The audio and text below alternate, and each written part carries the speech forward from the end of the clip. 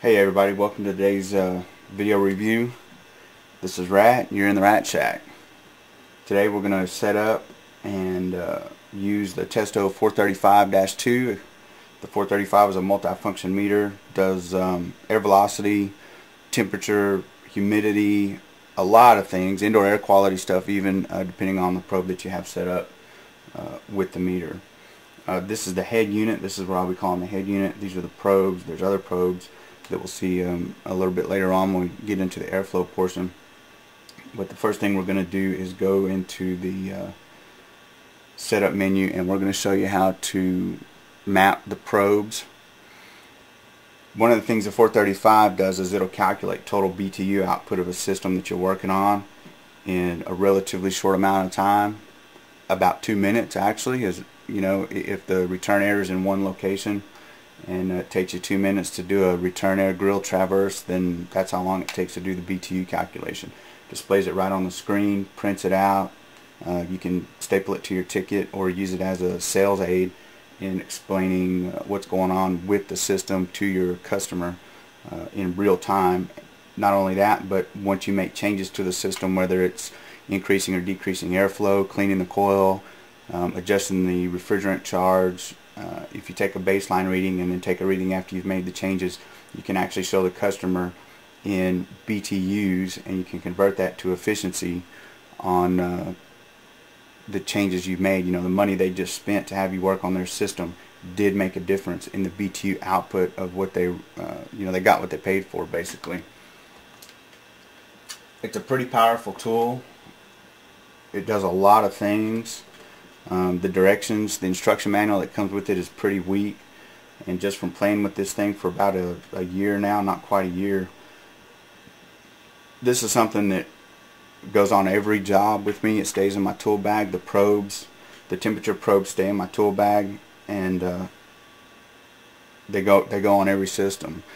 I don't necessarily take airflow on every single system, but if I'm doing a PM, or if I have something that's a little crazy, like crazy superheat numbers or something like that, then I go ahead and throw the anemometer on there and take an airflow reading. So this is definitely a tool that's well worth the money and will pay for itself time and time and time again.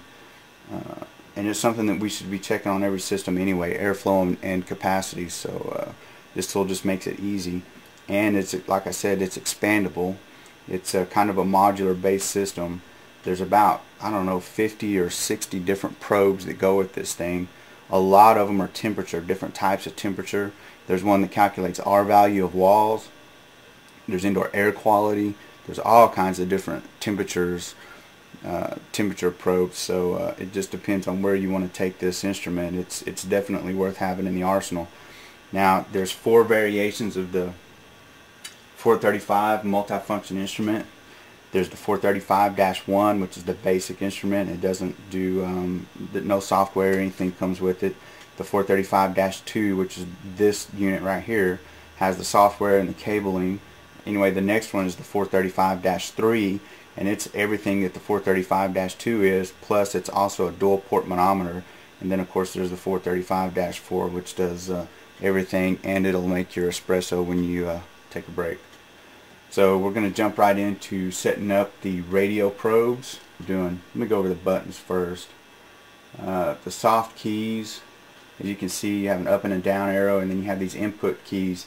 The orange keys are based on what's on the screen here, similar to our cell phone. You have the buttons, and whatever they're labeled is what they do at that time for whatever mode you're in. And what I've done is I've taken the temperature probes, and I've already turned them on. See the blue light blinking there? And I've turned these on first, and then I turned the 435 on, and we're going to map the radio handles to the head unit. And we do that using various inputs on with the soft buttons, as well as doing a quick search to find the probes and actually naming them and addressing them based on their radio frequency ID number, which I'll show you where that is in just a few minutes. So the first thing we do is we're going to go into the deep menu. So we're going to hold the center button down until Profile shows up. So the middle soft key is the one I'm pressing here. It's this middle soft key right here, the middle orange key.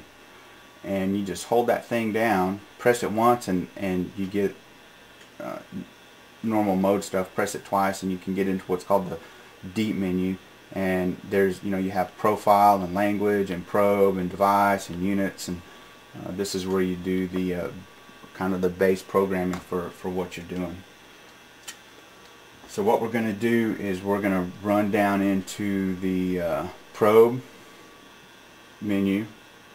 So you can see I have it on probe, and what we do is hit OK, and then you have a choice: radio controlled or TE type, which is a thermistor type. Today we're going to map radio probes, so we hit radio controlled, we're going to hit OK, and we have the Testo will read up to 3 radio handles. We're only going to map 2 today, so what we do is P1 is probe 1, that stands for probe 1, and you have probe 2 and probe 3. Now when the 435 calculates enthalpy to do the BTU calculation, probe 1 has to be the return air probe and probe 2 has to be the supply air probe. So what I've done on my probes is I've labeled them 1 and 2, so I always know which probe goes where, and they correspond to the screen that I'm looking at, whether I'm doing wet bulb delta T or a dry bulb delta T, or if I'm outside doing condenser air delta T. I always know which probe is 1 and which probe is 2 without having to memorize the RFID number. So just know that probe 1 is the return air and probe 2 is a supply air.